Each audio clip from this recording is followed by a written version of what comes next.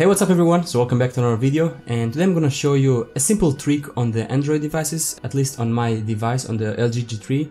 So if you have an LG G3, you know that there is many versions. This one is the T-Mobile version, is the D851.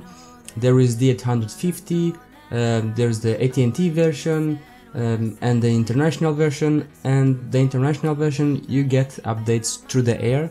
But me on this T-Mobile, how I use it, not on T-Mobile, a SIM, because I unlocked it, but I mean I still get the official builds, and I'm stuck on the Android 6.0, and if there is an update, even if I go check if there is an update, there is no updates coming through the air, so I need to install them through PC. Today I'm gonna show you how it's simple to check if there is an update and how to install it, so let's check it out.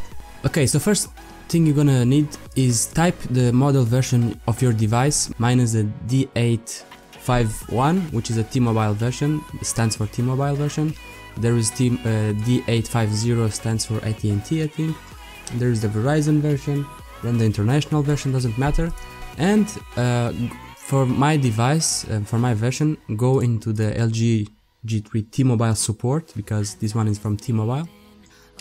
And here it says software info. Let's press on the update availables, and it says software version. The latest one is the D85130E. As I showed you on my device, it was 30D. Let's show you again fast. As you can see on my version, software version, it says D85130D, which the latest available, it's the E version, which I'm supposing it's the version 6.0.1.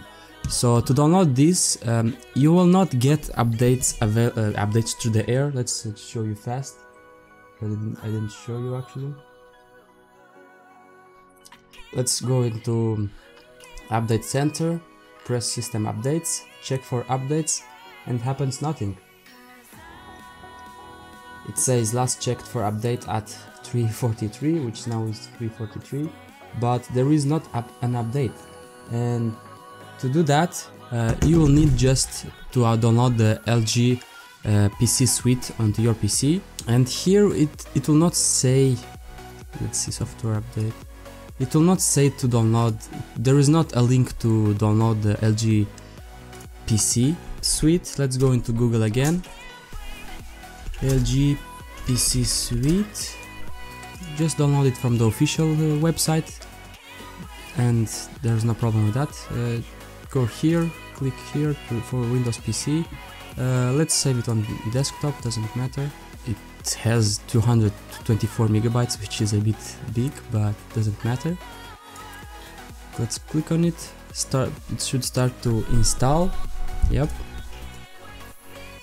English, okay, next, agree. That doesn't matter here, the settings, just install it and have it installed on the PC. Okay, finished. Let's run the program, run LG PC suite. Finish.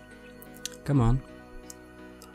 And then after this you'll not need to download anything else, just the program will download by itself the latest version, if there is available one, of course.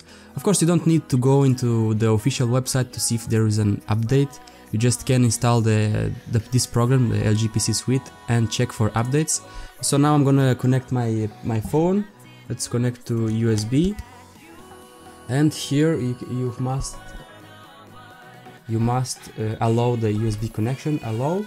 Once you allow, it will connect to your PC. It connected to your PC, and now here device software upgrade check, and here you can it will check your specific device. It doesn't matter which one it is. It's a T-Mobile or Verizon or international, doesn't matter. It will check for your specific model, and it will download the latest version. Of course, before I go here and check for updates, I just go into the official T-Mobile website and check if there is a new version. But of course you don't need to do that, you just can come here and check. But as you can see, this one takes a little time until it checks. And you see here current version on my device, it's the 30D, and the latest version is the 30E, which is the same here. I have this installed and now it's available, this one. And now you just need to press yes, run with backup or without backup, I don't really matter the backup, and now it's analyzing an upgrade environment, and it will also restart your phone. Be sure to not let the screen to go dark now, at least in this moment, or just don't disconnect. Phone battery too low to upgrade, so let's check a bit later, because now I have 16%. When I have like 40%, you need 40% I think, I'll come back and yeah. Okay, the phone already got 56%.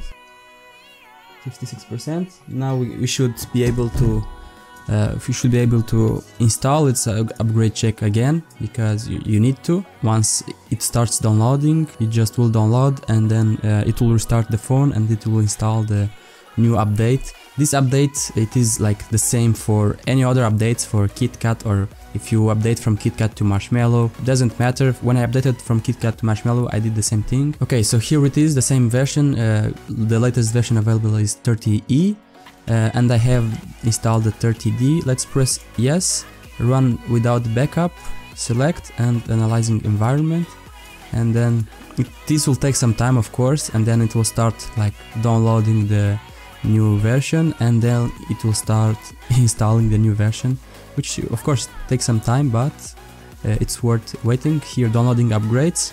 Once it goes to the next part, which is installing the version or restarting the phone, I'm gonna skip to that part.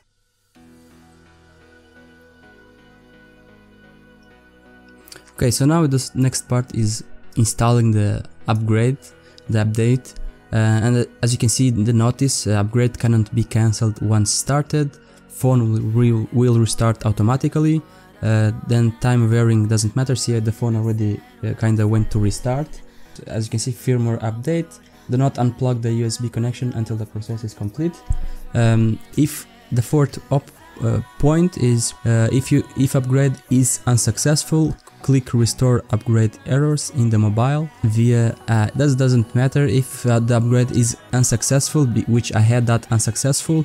You just take out the battery of your phone, restart the phone, and it works okay.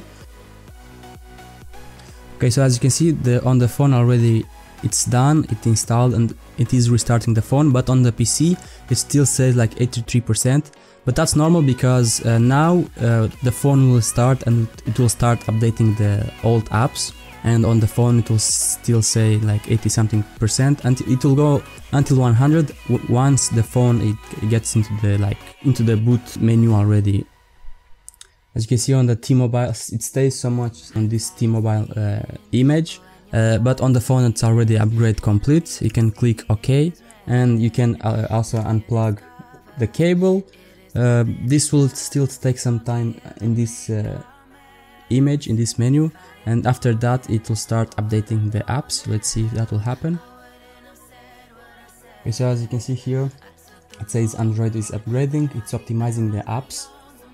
It's not really optimizing the apps, it's just when there is an update, it kinda like restores the old apps that you have.